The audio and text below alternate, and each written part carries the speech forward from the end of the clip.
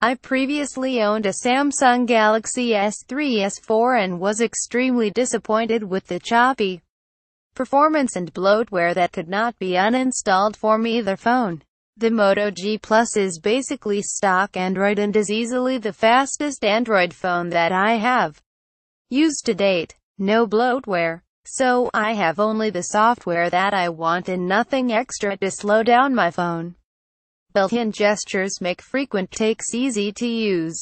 Perform a chopping motion and your flashlight turns on.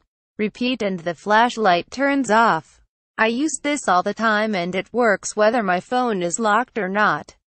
The 5.5-inch screen is easy to read and the battery lasts for a full 2 days. The included TurboPower charger charges the phone in about an hour.